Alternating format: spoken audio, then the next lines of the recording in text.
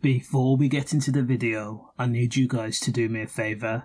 Number 1, like the video. Also comment. Let me know your thoughts on the case. Tragically, 29-year-old Reece Connor was fatally stabbed on Christmas Day of all days on Wollaton Road near Crown Island between Wollaton, Aspley and Radford. Now the tragic thing about this incident is Reece Connor was a dad of 2, which means right now his 2 kids will grow up without a father and will not understand why. Not much details has been released, but what is known so far is Reece Connor was on Wollaton Road on December 25th, Christmas Day, and just before 8:15 PM he got into some form of altercation, where he was then stabbed once.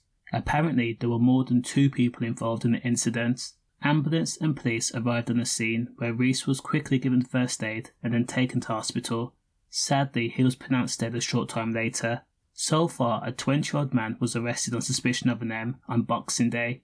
A 23-year-old man called Keaton Adlan Morgan was then arrested also, later the same day, on suspicion of the M also.